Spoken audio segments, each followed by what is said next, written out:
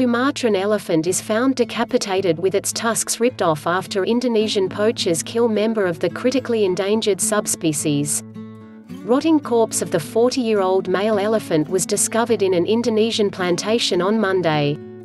Poachers had decapitated Sumatran elephant's head and trunk before removing the giant animal's tusks. There are fewer than 2,000 of the critically endangered subspecies left in the wild. A Sumatran elephant was found decapitated with its tusks ripped off in an apparent poaching of the critically endangered subspecies, an Indonesian conservation official said.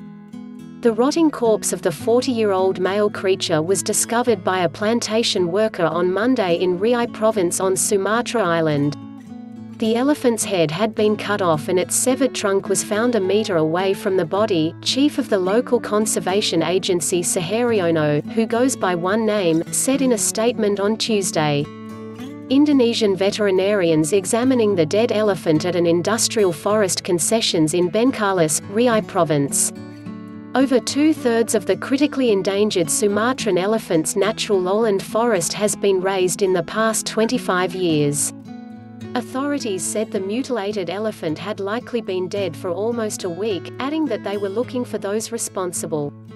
We suspect the elephant was hunted and killed and then its head was cut off to remove the tusks, Suharyono said. Rampant deforestation has reduced the species' natural habitat and brought them into increasing conflict with humans, while their tusks are prized in the illegal wildlife trade.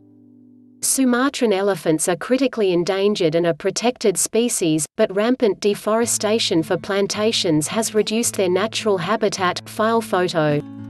Last year, the corpse of an elephant was found with its tusks missing in Aceh province in an apparent poisoning case.